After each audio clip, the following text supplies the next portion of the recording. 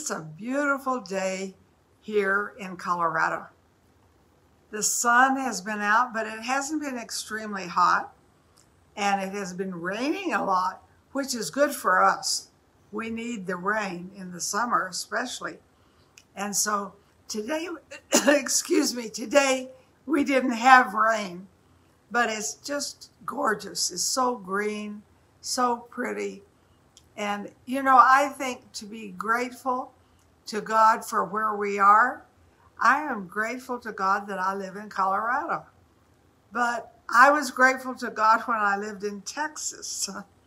And I was grateful to God when I lived in Pennsylvania. So thanking God and being, grateful for what you have and not griping for what you don't have is very important. So I think the key to this, well, I don't think it, I know it. You say you think you're a smart aleck because you're old. I guess I do. I think experience and the Bible and a lot of things help us to give us wisdom in the time that we're in. So I want to use these days in wisdom. Absolutely. I want to walk in faith. And I have these little shoes. I don't know if you can see them. Can you see them?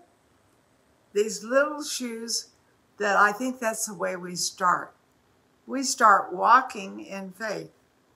We get born again, and we believe Jesus died for our sins and arose from the dead. We repent, invite him into our hearts. He comes into our hearts, and we begin to live a faith life. Then I would say we walk little steps of faith, but maybe they seem big to us. I know that I spoke when I was a valedictorian in 7th grade, and that was a big deal for me. And I was born again, I was not born again then. I was on the way. I was in the process.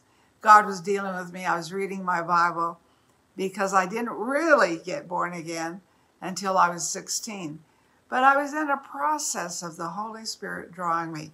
So maybe I could hold these up and say, we start with a little walk of faith. And sometimes it seems very big for us, but we start it. And I'm so glad for starting it and starting to read the Bible and starting to process God and what he had for me and getting born again. But then when you get born again, he expects bigger steps of faith. And so, as we walk in faith, we grow in faith.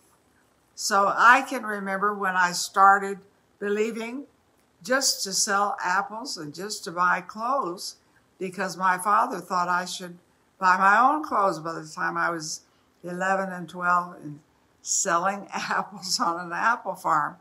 So I didn't have what would have been big faith. But for me at that time, I was in the process of faith. So I look at these and I had to learn to walk in faith. And one of the things in those processes was that I got around people of faith. And I remember Frida Lindsay said to me, what you need to do is pray for nations. Well, how would I do that? She said, well, you need to get a map and you need to memorize the nations and you need to start praying. So I did. I got a map and I began to memorize the nations by continent. Now that was a big step for me, frankly, at that time. But I was beginning to walk in what God had for me, bigger steps of faith. Now, did I ever dream I would go to those nations? No. Now, these shoes are heavy, whereas those others were light. When you start, it can seem pretty light, but let me tell you, God is so wonderful. He takes you from faith to faith and strength to strength. Now I have been in those nations and had opportunity to preach all over the world. And if you can imagine, the Muslims like old women. So I'm wanting to go back and to go over there and have healing meetings. And you say, well, you're too old. Well, they don't think I am. And I don't think God thinks I'm too old. As long as I have faith, oh, he really honors it. So learning to walk in faith. The process is I began to read the Bible. And I received Jesus into my heart. And then I became a spirit-filled believer. Yes, I pray in tongues every day. And I began to get around faith people. Now, you don't want to stay around whiny people unless you're really ministering to them, but they can tear you down. So I have been in the process of being around faith people, reading things that are faith books, things that provoke me. And you say, well, you're kind of old to be provoked. Well, I don't think God thinks that. As long as I have breath, I want him to provoke me with faith. And I want you to do the same thing. I want you to put on your faith shoes. And, you know, we have lots of material you can get on our website that will help your faith.